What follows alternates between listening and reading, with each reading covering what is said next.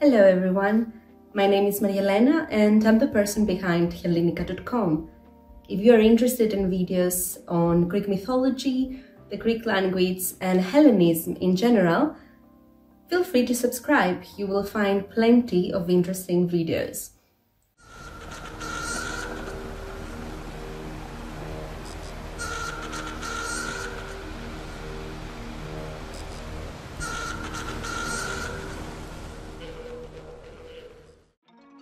Last time we followed Odysseus in the kingdom of the dead and we learned how he was able to save himself from the Sirens, Scylla and Charybdis. What will happen next? Today we will cover the fourth part of Homer's Odyssey. Make sure to stay till the end and comment down below your thoughts after watching this video. The 13th book of Odysseus' journey starts in present time, with the Ithacan king finishing narrating his adventures in front of the people of Ithaca. The hospitable islanders sympathized with Odysseus and they offered him a boat ride home along with various gifts and resources. Odysseus thanks King Alcinous and the rest of the Phaeacians and gets on board.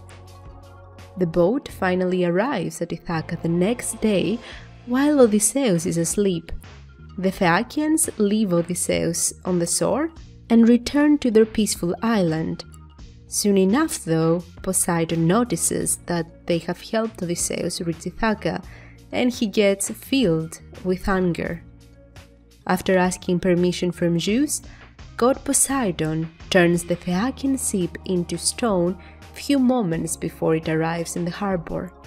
As a result, the ship sinks and the Phaeacians who helped Odysseus reach Ithaca were never seen again. King Alcinous realized that helping Odysseus enraged the gods and swore to never help strangers ever again. At the same time, King Odysseus wakes up and finds himself on the land he could not recognize.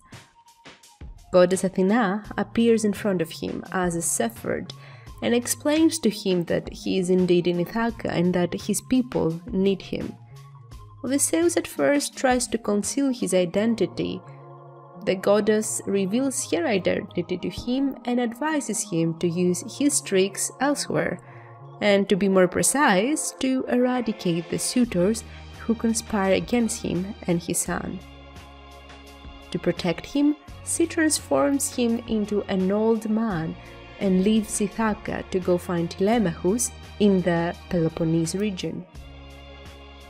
The transformed king of Ithaca follows Athena's advice and hides into a hut that belongs to Evmeos, a local farmer and loyal friend of Odysseus.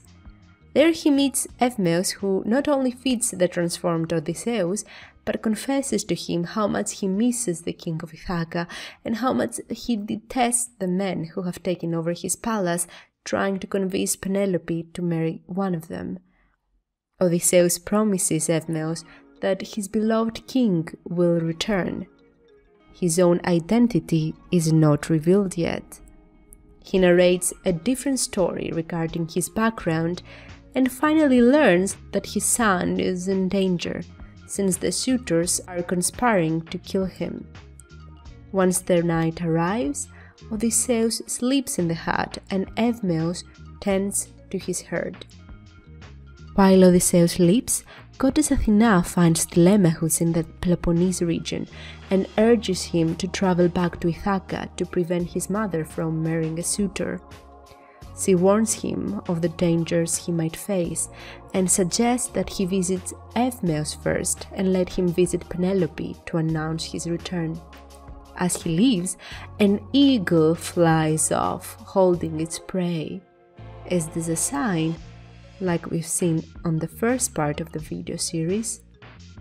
Back in the hut, Odysseus learns about the death of his mother and how lonely his father, Laertes, is. Evmeos then narrates his own story. He was abducted by pirates when he was a child. King Laertes purchased him to save him, and Odysseus' mother raised him as her own child. While the farmer narrates his story to the transformed Odysseus, Telemachus arrives on the island. The young prince of Ithaca reaches Evmeo's hut, where he is greeted by the friendly farmer and is introduced to his father, who had the appearance of an unrecognizable old man. Odysseus soon understands that his son does not feel confident enough to stand against the Suitors. With Athena's intervention, Odysseus regains his appearance and reveals his true identity to his son. The men embrace and cry together. United, they can eradicate the hundreds of suitors that roam the palace. Father and son spend the whole night talking and coming up with the right plan that can help them regain power over their palace. Will they succeed? Can father and son win against hundreds of suitors? If you are interested in hearing the rest of the story, don't forget to subscribe. It is completely for free. Also, if you enjoyed watching this video, feel free to like, comment, and share with a friend. Now, before you go, I need to make an important announcement. In case you don't know this already, Helinika offers a complete video course for learning Greek. Well, if you're a subscriber, you can now benefit from this a lot. You can watch the course with a discount just by clicking on the link in the description down below. Last but not least, feel free to check Helinika's shop, where you will find some unique Greek-inspired artwork, tote bags, reusable bottles, and notebooks. They're all designed by me.